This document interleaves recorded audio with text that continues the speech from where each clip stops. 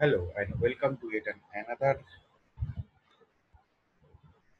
lecture on basic electrical engineering. Myself, Prathita Roy, Assistant Professor of Dr. Sudhir Chandra Degree Engineering College, Electrical Engineering Department. Today we learn about the power triangle, the conception of power, that is the active power, reactive power, real power, and also the conception of power factor. So, whatever we have learned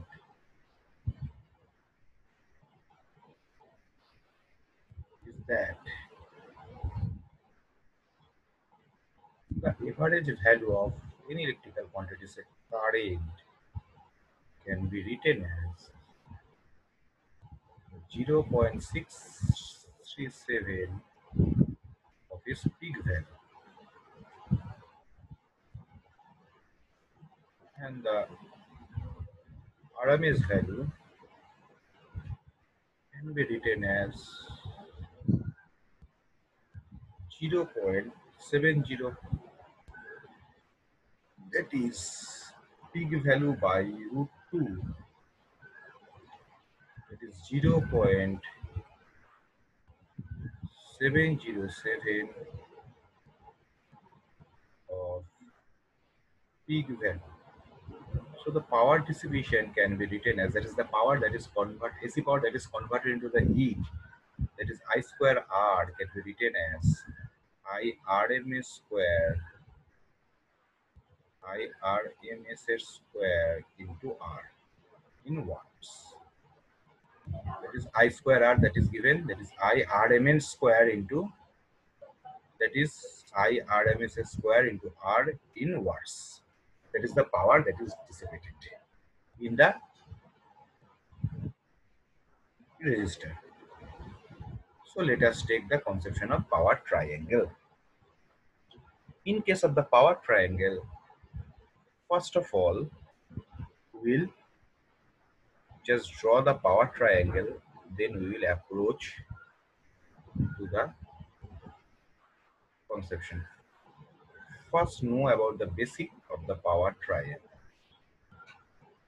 So first I am dealing with power triangle basic.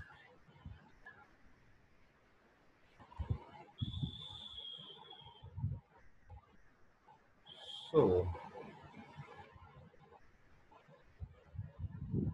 let us take in the formation of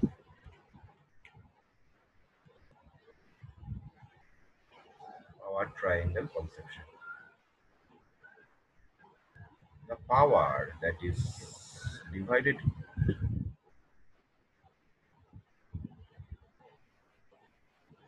according to the law of vector triangle law, these powers can be classified. This is known as the resultant power or apparent power.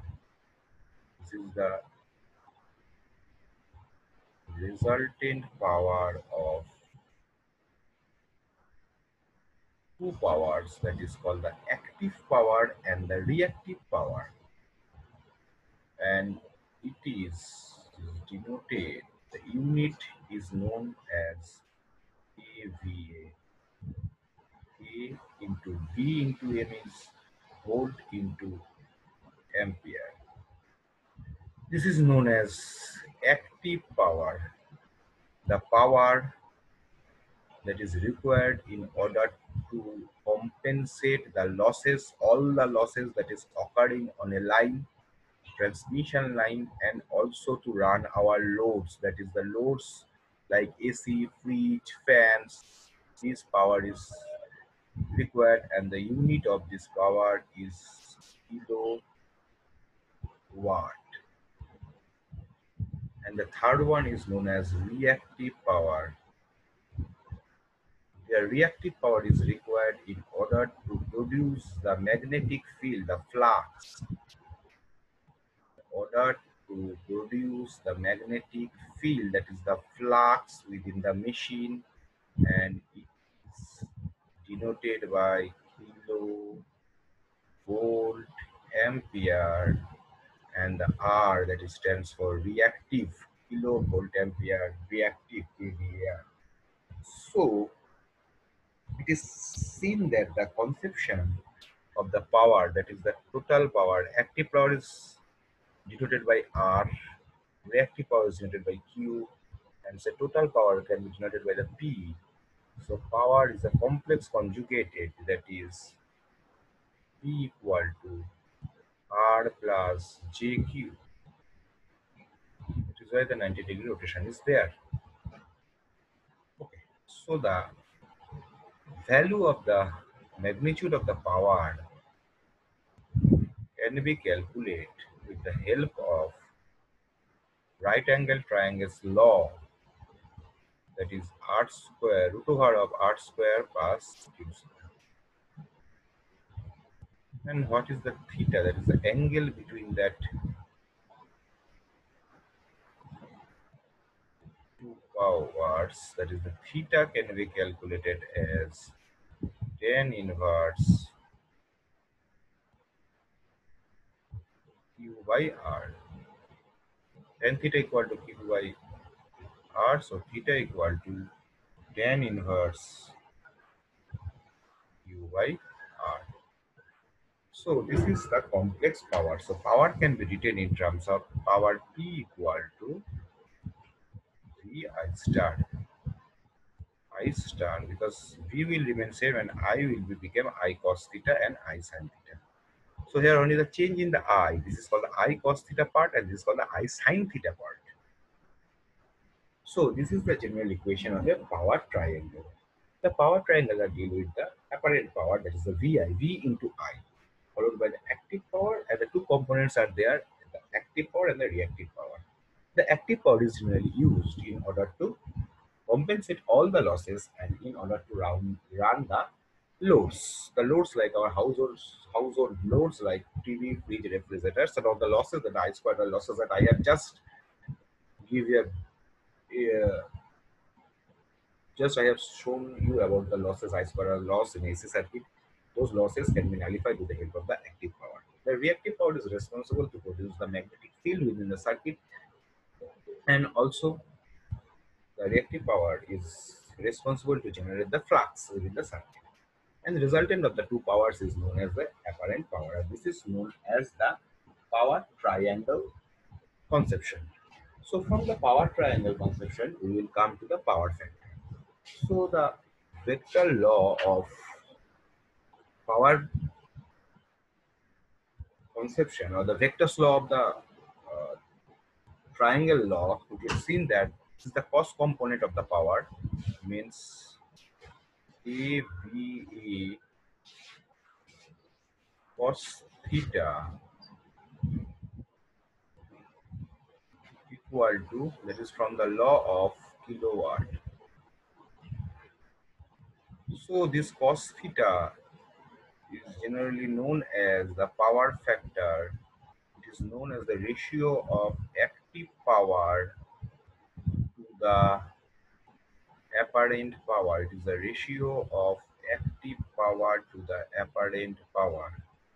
So this is the cos theta is known as the power factor, and it is the ratio of active power to the apparent power. This is known as power factor, the ratio of active power to the apparent power is known as the power factor or cos theta.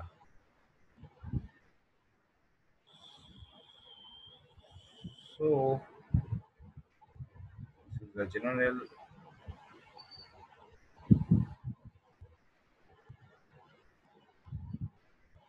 definition of power factor from the law of Vector's law of triangle. And the reactive power can be written as kVA, kVA sin theta AVA sine theta equal to kilovolt ampere. That is the R stands for reactive. So this is the general equation of the from the triangle law. We just find the conception of power triangle, the complex power conception, along with the conception of active power, reactive power, and the conception of power factor. So these phasors are generally known to us. So what is the real power in the AC circuit? Now we are now very much concentrating on the real power on the AC circuit. This real power that is known as I square R power, this is in watt. Reactive power, that is Q, is I square into X, that is volt ampere, and it is known as apparent power. Reactive power, and the apparent power is I square into Z. It is known as volt ampere. And why this is R, Z, and the is are come R, Z, and the uh, conception of R, Z, and the X is coming from the power triangle. Like this is called the impedance triangle. If I draw the impedance triangle, this is the resistance part, this is the reactance parts, and this is the total part of the impedance. So if I draw the impedance triangle, power triangle is seen to us. So if I draw the impedance triangle from the impedance triangle conception, we can easily draw the conception of the impedance triangle suggests that this is always, we have seen just that the resistance is always in phase, and this is followed by the X or the capacitance or inductor capacitor combination of the both two are there, and this is called the Z. We are applying the same conception, that fire triangle conception that we have applied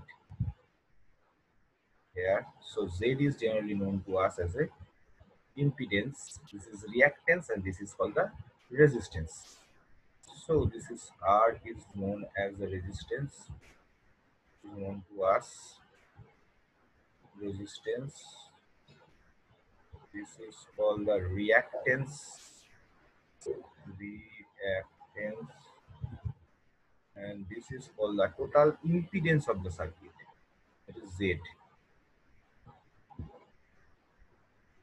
Total, that is the Z, that is the total impedance of the circuit.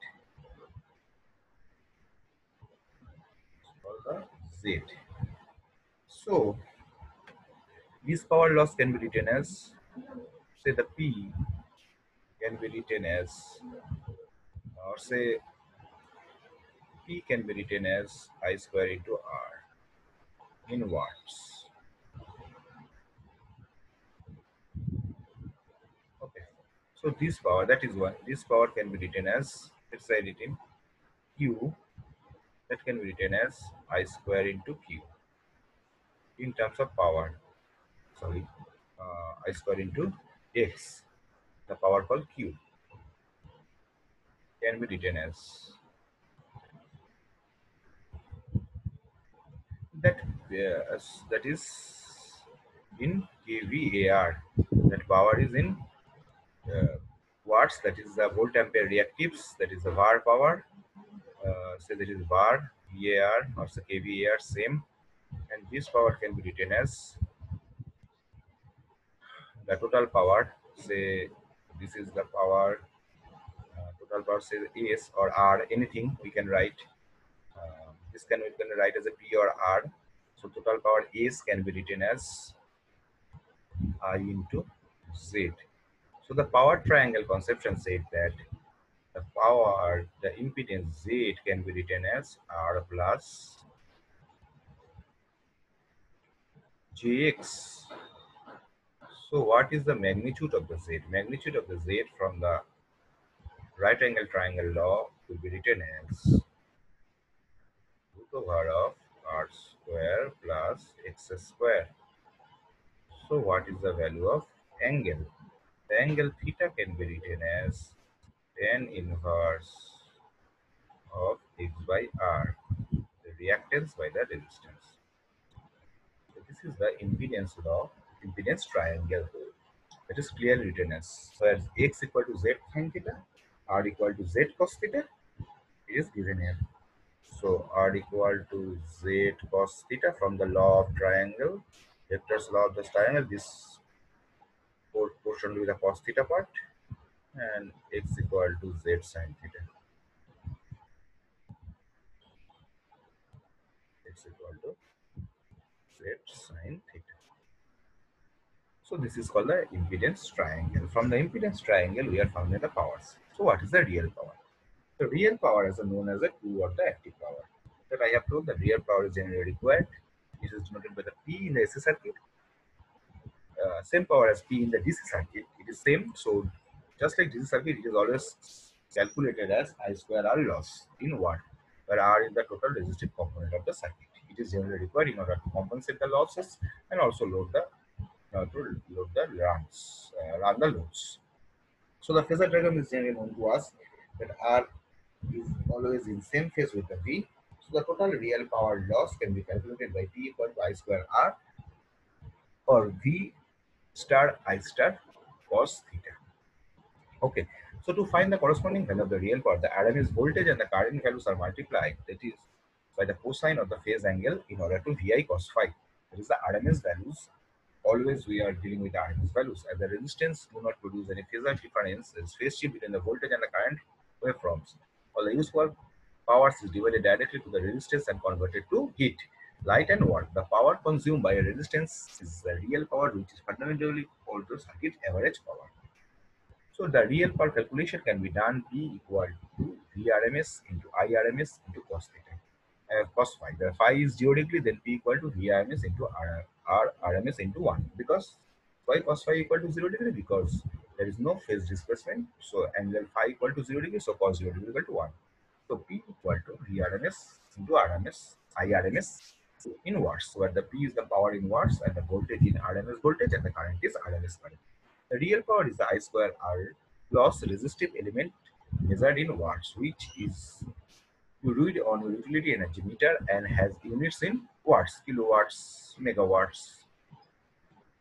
The P is always positive. So the reactive power, the concept of R. The power is coming into the play due to in order to produce the fluxes and the fluxes in the machine to run the machine. The reactive power Q, sometimes is called the wattless power, is the power consumed in the AC circuit that does not perform any useful work, but it has a big effect on the phase shift that is between the voltage and the current wave, which is produced the phase shift. Reactive powers is linked to the reactance produced by the inductors and the capacitors and counters the effects of the real power. Reactive power does not exist in the DC circuit.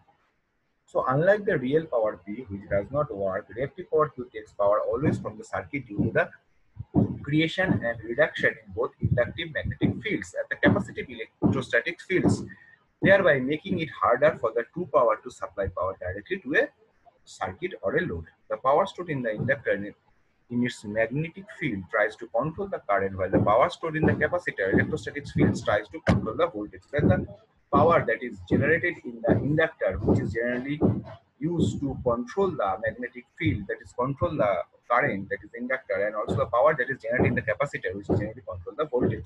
The resultant capacitor generated reactive power and the inductor consume the reactive power, means where the inductor is responsible or capacitor, that is electrostatic field, tries to control the voltage and the magnetic field tries to control the current. So the capacitor is generally generate the reactive power and the inductors generally consume the capacitor is responsible for generating the reactive power and the inductor is responsible for consuming the reactive power. This means that both consume and return power to the source. So the raw real power is consumed. So reactive power can be determined as Q equal to I square R, that is VI sin theta, or the volt ampere reactive. As there is a 90-degree phase difference between the voltage and the current, means the phase lead or lag, because there is a conception of that we have seen in our phasor diagram, that the conception of the capacitor or the inductor will allow a current or voltage to lead or lag. So the 90-degree phase displacement is there.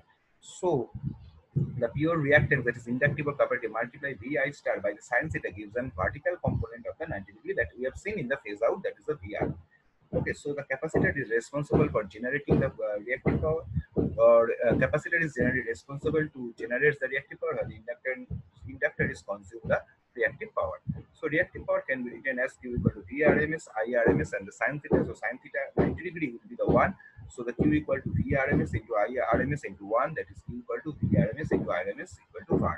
So the reactive power in volt ampere reactives, where V is the RMS value and the current I is the RMS amperes, and they are 90 degree phase difference to each other, and reactive power, that is I square R reactance, can be determined with the help of R. So the apparent power of a circuit can be determined with the help of the both active and the reactive power in the form of that we have seen that the complex power, the help of the power triangle law, the right angle triangle law, we have calculated the apparent power. Okay, so that power, that is P, is known to us. We have seen above that the real power is dissipated by the resistance and the reactive power is supplied to a reactance. Real power is done with the help of a resistance, and the reactive power is done with the help of a reactance, that is the reactive power. So the as a result, this current and the voltage waveforms are not in phase due to the phase difference between the circuit's resistive and reactive components that is seen to us. So there, if there is a mathematical relationship between that mathematical relationship between the P, that is the reactive power, and the apparent power, and also the real power also seen to us. Okay, and it is denoted by the VA.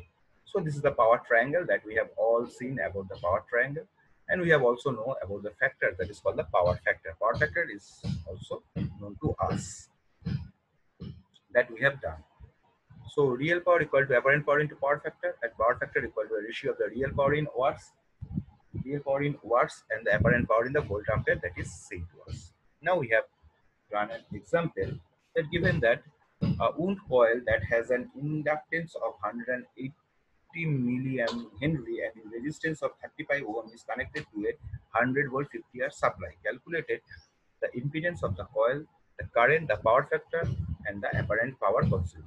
So also draw the resulting power triangle of the above coil. So given data that R value is 35, L equal to 180 millihenry, and V equal to 100 volt RMS, and F equal to the frequency 50 hertz. So the impedance of the coil R is given 35 ohm, and the XL is the inductive reactance, that is uh, given as 2 pi f into L, that is 2 pi into frequency is 50 hertz, and L is 0.18 Henry, so 56.6 ohm.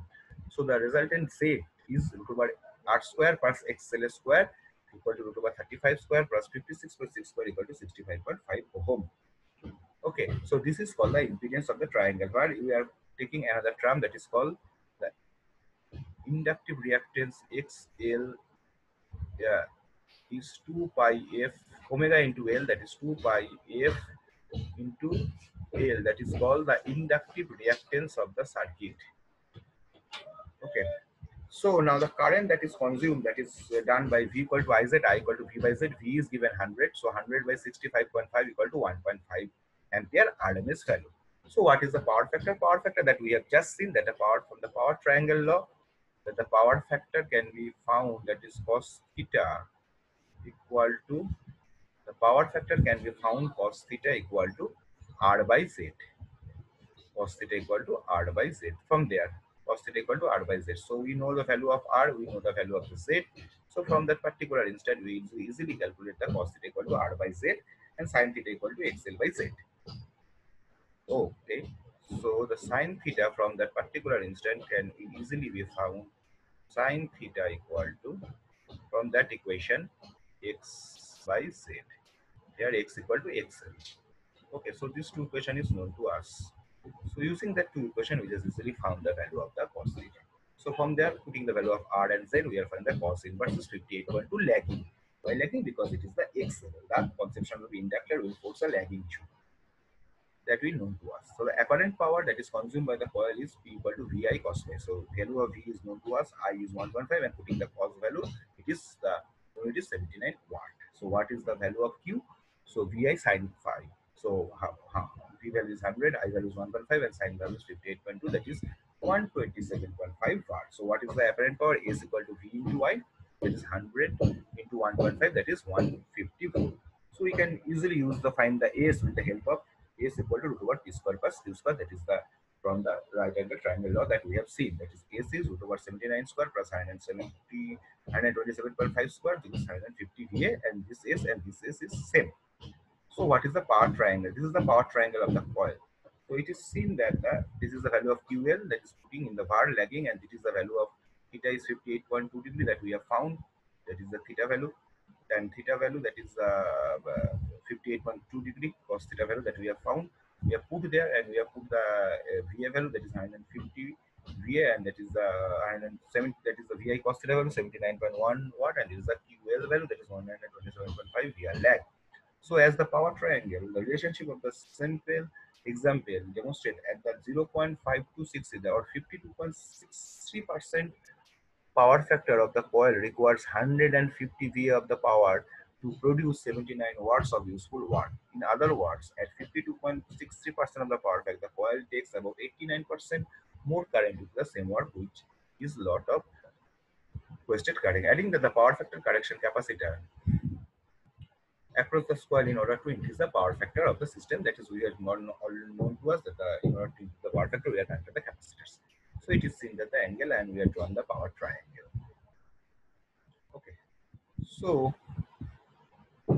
today we have learned about the conception of active power, reactive power, apparent power, and also their units. That is, the unit of the active power is kilowatt, unit of the apparent power is VA, and units of the reactive power is kVAR. And from the conception of the triangles law, we can easily comment on the values of the active power, reactive power, and the apparent power. So active power is required in order to run all the loads and compensate the losses, while the reactive power is required in order to produce the flux, and resultant of these two power is known as an that is the resultant of these two power, that is called the complex power, is known as an complex power resultant is known as an apparent power. So from that particular thing, we are also comment on the power factor. Power factor is ratio of the kilowatt by kVA, that is the active power to the apparent power, is known as a power factor. And also we have done a problem related with that. And also we have seen that impedance triangle and inductive reactance and the capacitance, that is XL equal to 1 equal to 2 pi F into L, and comment on the cos theta is the power factor is R by Z.